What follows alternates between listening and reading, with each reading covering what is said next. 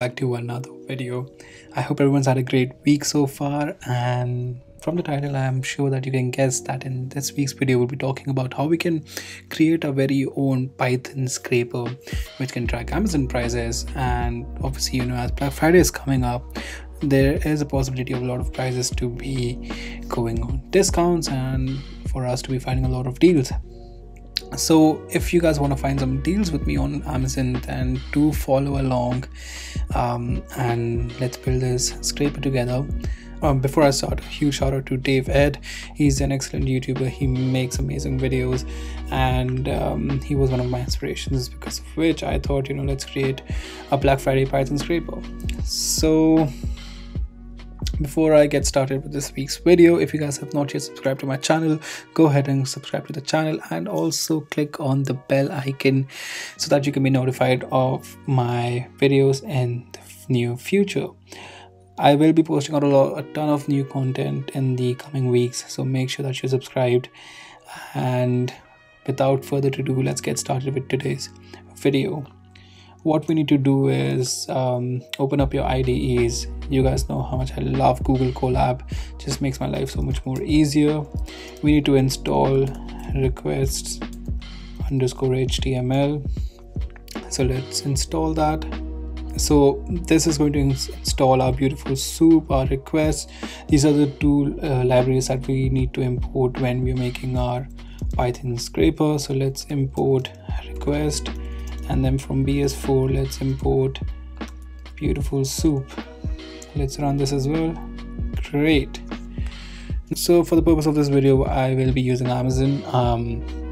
I have been actually looking for a new microphone setup, and I came across this which I really liked. But now what I want is, I'm waiting for the price to go below £79, and as soon as it goes below £79, I'll be buying this microphone for my setup. So we'll be creating a scraper just for that, which is going to track the specific price, and it's going to alert us by sending us an email once the price goes below £79.99. So what we need to do first, let's grab the URL for this and create a variable called URL. Let's run this. Let's enter the variable called headers, and over here let's define our user agent. If you guys want to know what a user agent is, just go on Google and type my user agent, and this should be your user agent. And for those who want to know what a user agent is, this is what a user agent is. So let us also paste our user agent here. Let's run that. Great. Now what we need to do is we need to create a variable called page. From here we're going to be requesting URL. So requests.get, we're going to be passing URL, and we'll be passing headers as headers. Let's run that. Hopefully there should be no error. Great. Now once we have done that, let us create a variable called soup. Let us define soup, and let's do page.content, and from here let's also call html.parser, because we're going to pass the content on that page. Let's run that as well. Great. Now once we have done that, let us also print soup so you can see what all information is being stored in soup. We can also use something known as prettify, which is just going to make the entire print function look even more better. So let's print that and give us a few seconds. So as you can see here, it has actually passed the entire website for that specific page. As you can see, this is a ton of code, but we'll be scraping just the information that we'll need from here. So let's just close that. And the first thing we need is the title. So we can do soup.find, and we can let's find this by ID. And the way you can get ID for your title is by going here. You can either click F12 and open your inspect, or you can just click the title, right click, and then inspect. And once your inspect opens up, here is the ID for the product title. So just click on that, copy this, come back to your scraper and type, and just paste it here. Now from here we just need to get the text, and let's run that. Great. Now let us also print title to see what we have got back. As you can see, the title has already come back, but then there is a lot of white spaces here, so we need to strip that out. So to do that, let's just do dot strip. So this is going to clear out all the white spaces over here. Great. Now once we have done that, what we need to do is also need to retrieve the price. So we can do soup.find, and again we'll be finding this through ID. As you already have your inspect open, click on this arrow and come down here, click on price, and you're going to find the ID for the specific price. Just double click on that, copy, come back to your scraper, and just paste it here. And obviously over here also we'll be using the dot get text function. Let me also show you what happens if we don't use this function. If we don't use a dot text command, what happens is that once we print our price, it's going to show you the entire span, which we don't want. So that's the reason why we just do dot text, which is just going to retrieve the text from there. Great. Now once we have got this price, what we need to do is we need to get rid of the pound sign. So let us also create another variable called converted price, and let's set price, and let's take the first index 1 2 3 4 5. Let's take from index 1 to index 5. Let's run that, and let's do print converted price. Great. Now it only gives us 79.9, but we need 99, so let's do from index 1 to index 6. Great. And let us also wrap this around a float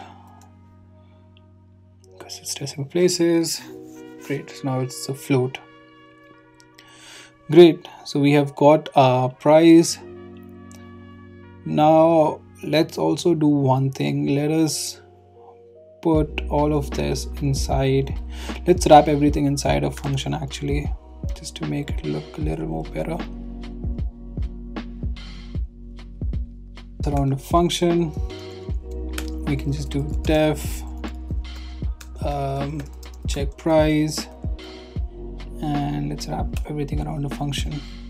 Great. Now once we've done that, let's create an if statement. So if converted price is below I think it was what, 79.99. Great. So let's do if the converted price falls below 79 pounds, then you send an email. Great. Now let's run that. So that function's done. Now what we need to do is basically create a function to send the email out as soon as this condition is met. Before that, let us also import another library known as smtplib.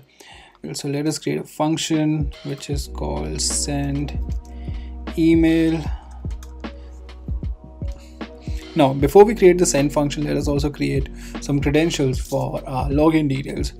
Now there are basically many ways to generate passwords for your email addresses. So the one that I like to use is called app password Google. So for this, you need to set up your two-step factor authentication, and once you do that, just come here, type app password Google's, and I think it's the third link. Just click on that, and great. So once you have signed in, I already had one created this afternoon because I was testing out if this program works or not. Just do select app. This is going to be mail, and we're going to be using it for Mac, and let's just click on generate. Now this is going to generate a password for you, so we've got that sorted. Now let's get back to our scraper. Great. Now the first thing that we do is create a server. So we can just do server is equal to smtplib.smt, and we need to initialize our host, which is going to be Gmail, and we're going to be using 587 as our port. Once we do that, we also need to do server.hello. So for those of you who don't know what hello means, let me just pull it up. here is what hello means. Pause the video, and if you guys want to give this a read, give this a read. Once we do that, we also need to do server dot start TLS, and then we need to do again server dot hello. Great. So obviously I don't memorize all these codes. I can just Google them whenever I want to. So just take help of Google, and this code is easily available. Great. So once we do server.hello, also now log in, so we can do server.login, which is going to let us log into our server. So the first thing is going to be my email address, and the second thing is going to be my password. Now this is the password that we generated, so this is the password that we can use. Let's come back here, paste the password.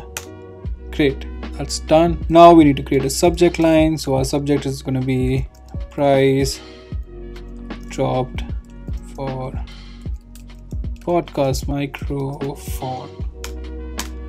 Great. Once we do that, let us also create a body. Now in our body, we can just do check Amazon link, and we can just paste this URL that we had here.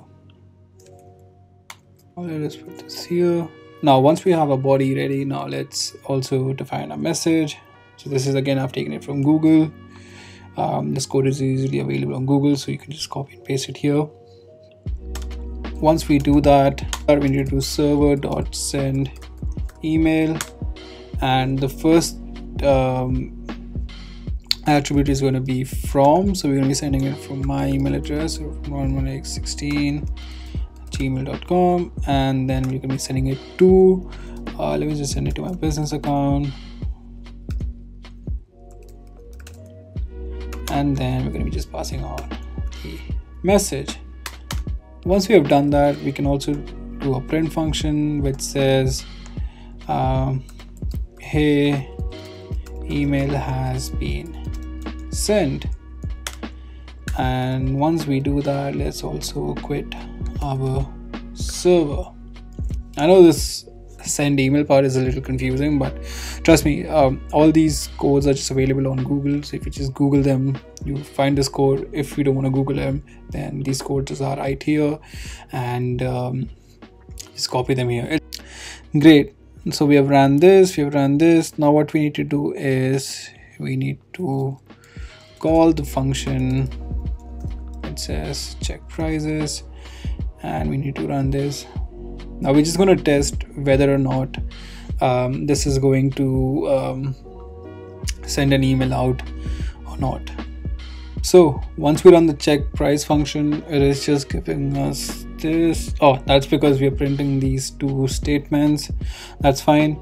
You can just cross them out. We don't need them anymore. Now I've just changed it to, if the converted price is greater than 79, so that I can test if this function is working properly or not. So let's run this function again. Let's run the send email function again, and let us run this again. Now hopefully this should output a print statement. Right, I think this is just a spelling error. I've spelled this wrong, so send mail. Great. Now hopefully if I run this function, it should give me a print statement which says hey, email has been sent. Fingers crossed. Great. So now it has sent me a print function which says hey, email has been sent. Now let's go here, and here it is. I've got an email which says price dropped for podcast microphone, and this is a link. Now another thing we can do is we can make this entire process more robust. Now the way we can do this is by running a while loop. So let us import time, and over here let's run a while loop. So while true, let us check prices, then we can do time dot sleep, and this is going to be in seconds. So for now, just let's put it 60 seconds, so just so you know that it is going to run the entire function every single minute. So what this while loop is going to do is basically run this entire function. It's going to see if this if statement's being met. If the if statement's being met, it's going to send out an email every single minute. Now this while loop is going to run for a minute. However, every minute is not feasible. What you would want to do is probably check this, every day. So great. So we know that one day has 86,400 seconds, and let's just put it here. So now what this while loop is going to do is it's going to run every single day, and it's going to check if the price has gone below $79 or not. So go ahead and play around with this Python scraper, and go ahead and find some great deals for yourself. And what I'll do is I'll also put this on my GitHub, so if anybody wants to just clone this code, they can do that, and you can make minor changes to it, and you can obviously track your own prices if you guys want. If you guys enjoyed this video, make sure to give this video a like, and also do subscribe to the channel. I will be pushing out a ton of new content like this. I like to work on projects like this. I feel these are very exciting projects. So go ahead, play around with it, and I hope this video was a value add for everyone. I hope everybody enjoyed this video, and if you guys have stayed till the end, do share this with your friends, and make sure that they also get a ton of savings on the products that they want. And I will see you guys in my next video. Till then, keep learning and keep sharing. Bye bye.